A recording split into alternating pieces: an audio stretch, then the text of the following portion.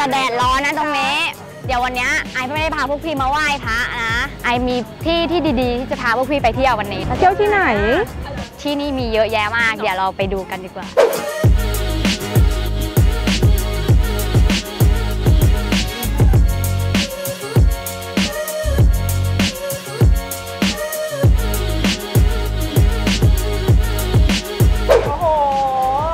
มันดีไหมคะมันดีอ่ะพี่กินเลยได้ปะเรามาถึงแล้วร้านครัวคุณเอกเคยกินไหมอยู่ที่ท่าพระจันทร์แถวใกล้ๆธรรมศาสตร์เลยเดินเข้ามานิดเดียวถึงเลยอะไรบ้างเนี่ยก็คืออันนี้อันอย่างแรกเลยคือเย็นตาโฟผัดซอสกับอีกอันนึงเลยคือก๋วยเตี๋ยวหมูมะนาวโคตรเด็ดเฮ้ยอันนี้แปลกนะปกติหมูมะนาวอ่ะเราจะกินกันแบบ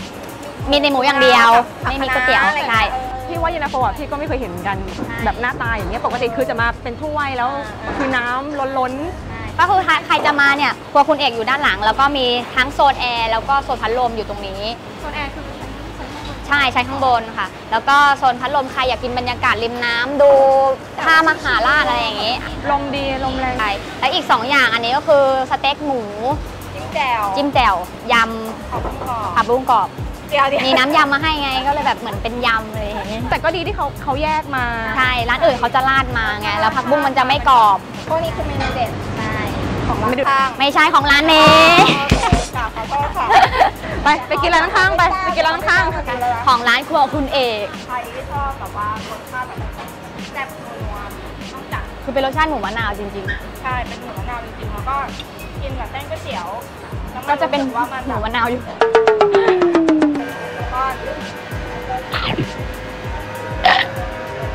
ไงแซ่บปะเมื่อกี้ได้ลองชิมแต่หมูเส้นมันอมน้ำไปแล้วด้วยอ่ะคือถึงเส้นเวอร์เปรี้ยวดีนี่ถ้าง่วงมากินตื่นเลยเนี่ยแต่มันไม่ค่อยเผ็ดเท่าไหร่นะคือสำหรับคนที่ไม่ค่อยทานเผ็ดไม่ทานเผ็ดมากพี่หอมไม่ต้องคลุกเหรอไม่รู้อ่ะน่าจะต้องคลุกแหละไม่รู้อ่ะรู้แล้วอ่ะหมูเขาก็นุ่มนะหมูแบบมันนุ่มแล้วกินกับเส้นมันลงตัวโอเคอ่ะทำให้นึกถึงอะไรวะก๋วยเตี๋ยวลุยสวนอ่ะรสชาติเหมือนปะอารมณ์ประมาณนั้นอ่ะเหมือนอยากให้กินคำเล็กๆเดี๋ยวอ้าปากกว้างใส่กล้องลองชิมอันนี้ได้ไหมมันต้องจิ้มแบบให้ลิปสติกเพื่อนยังไงมันจะไม่งามนะคะคุณพี่คือมันกว้างไปปะคือถ้าใครเดินผ่านถ้าผู้ชายเดินผ่านนี้คือตกใจอ่ะกินแบบไม่ให้ลิปสติกเปื้อนใช่ปะใช่อยากลองชิมของพี่โบขออันนี้คำนึงนะคะคือมันเจ้มจนมากเพราะมันไม่มีน้ำอ่ะมีแต่ซอสเราแลกกันเลยได้ปะใครที่แบบแวะมาเที่ยวย่านเนี้ยใช่ให้แวะมาลองใช่แบบสมมติไปท่ามหาราชอะไรอย่างเงี้ยแล้วแบบไม่รู้จะกินอะไรเพราะมันมีแต่ร้านที่แบบเหมือนในห้างก็มีอะไรอย่างเงี้ยเราเดินมากินตรงนี้ก็ได้มันใกล้นะอร่อยและราคาไม่แพงใช่ค่ะสบายกระเป๋า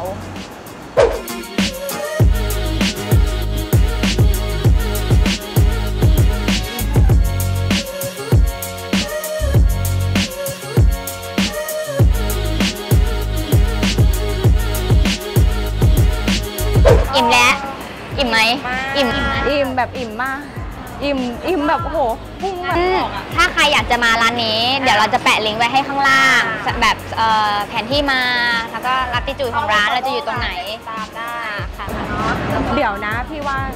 กินข้าวแล้วใช่ป่ะอยากกินของหวานกินข้าวไม่กินหวานสันดานนะคะ มีของหวานแนะนำไหม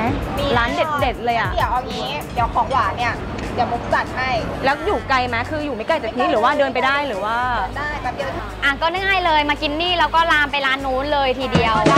ใช่มันย่อยพอดีแล้วก็เดี๋ยวหิวต่อก็กินต่อของหวานไปเราไปเจอกันร้านนู้น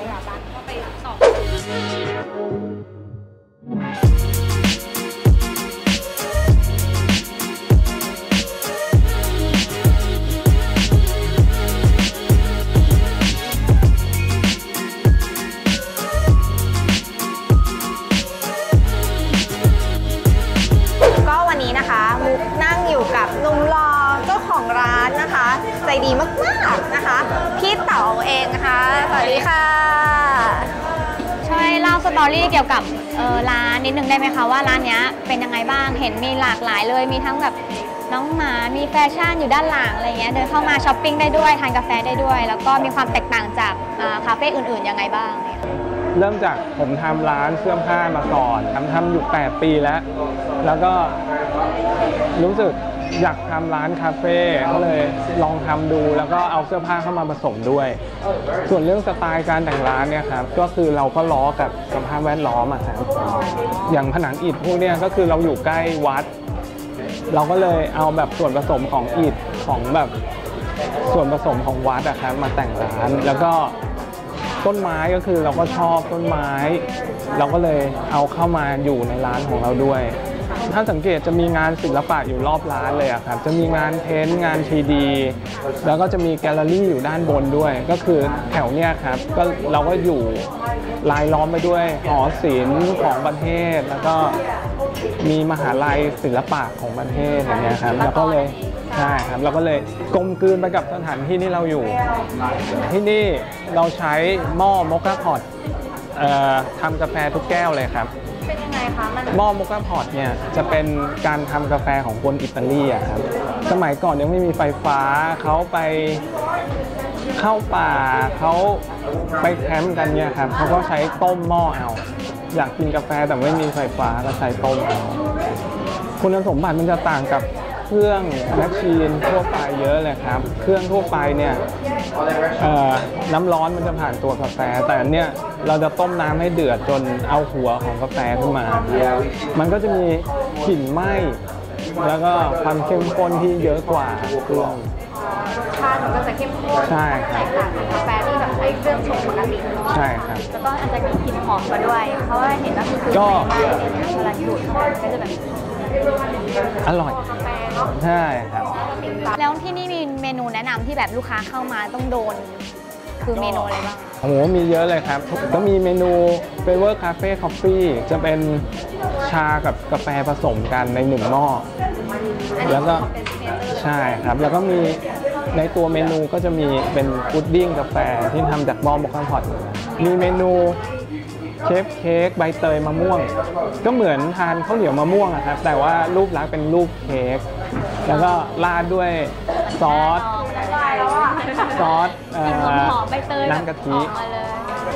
เนี่ยครับอันนี้คือเมนู Flavor Cafe Coffee มีชาวกัวอยู่ข้างบนส่วนผสมอันนี้ก็คือจะเป็นชาผสมกับกาแฟแล้วอันนี้ก็คือเป็นพุดดิ้งหนูคิดว่าเฉาก๊วยใช่พุดดิ้งกาแฟครับก็เฉาก๊วยฝากร้านก็มาเรื่อยๆละเมนูมาเรื่อยๆน่ากินทั้งนั้นเลยอ่ะอันนี้ก็เป็นมิกซ์เบอร์รี่ครับส่วนผสมคนนี้รักลูกค้าที่เป็นกินโยเกิร์ตอะไร